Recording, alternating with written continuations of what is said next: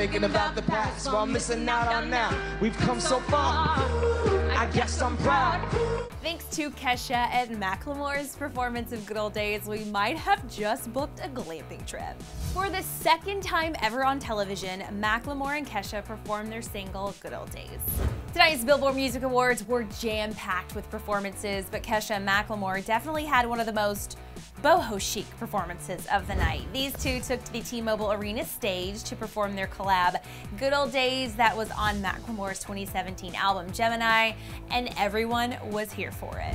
The vibe of the performance was very intimate with a glamping / festival inspired twist. Kesha started the song while sitting in the doorway of a decked out airstream that looked like it could have lived in Joshua Tree at some point in its life.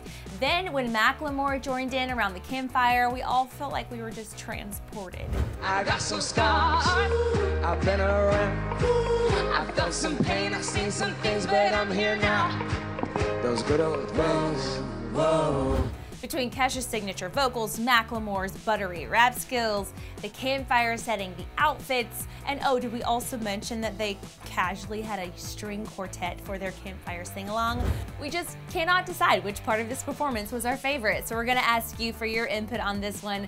Let us know which part of the BBMAs was your favorite, and what did you think about Kesha and Macklemore's performance of Good Old Days? Sound off in the comments, and also click right here to check out tonight's Best Dressed at the 2018 BBMAs. I'm your girl, Erin Robinson, and I'll see you next time.